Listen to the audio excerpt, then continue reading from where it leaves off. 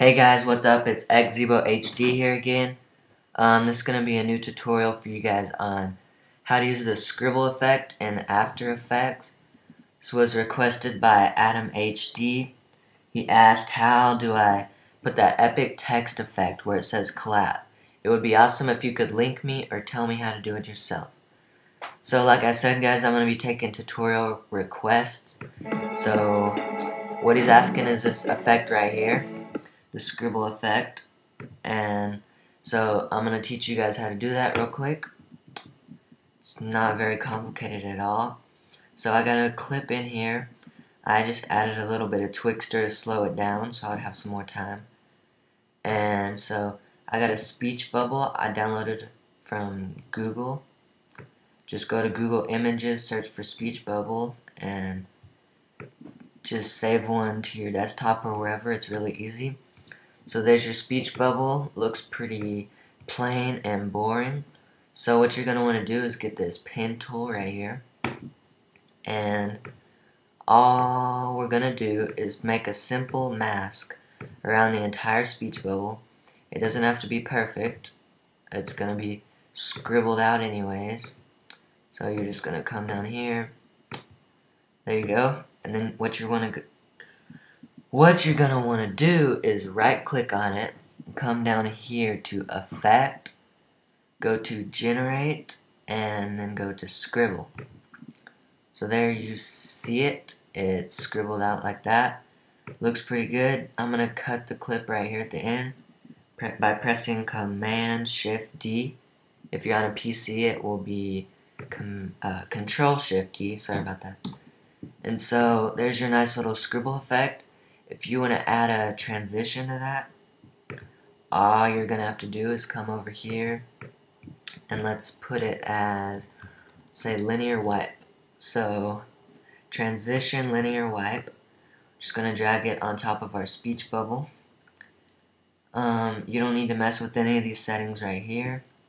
Just come down to Effects, linear wipe, and transition complete. You're going to put that as 0. I don't know why, but it's kind of opposite on here.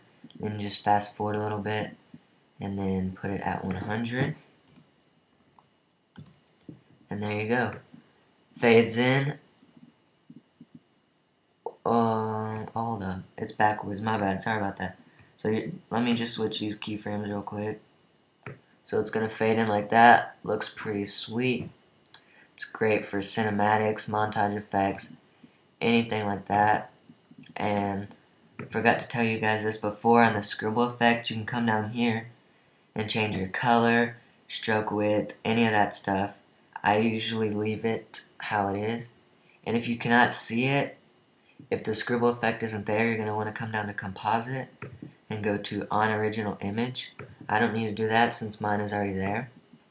And then, let's see, if you want to add some text, just come up here, click on the text, and let's just make it say, hey. So let's bring that in the middle of the scribble and just change the font a little bit. Let's see, we need a random font. Oh, that looks pretty sweet. I don't know what, some monsters maybe. Let's delete the exclamation point and that will look pretty cool. So there you go, you got your monsters. And then what you're going to want to do, I'm going to split that again right here.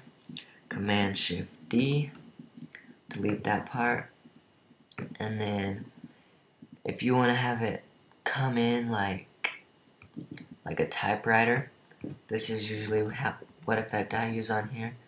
Gonna want to go to Animate in Typewriter, drag it on top of there, come down to Text, Animator 1, and then let's make a new keyframe, and then you're just gonna want to fast forward just a little bit, come up here where the two arrows meet, and you can drag it like that, drag it to the right.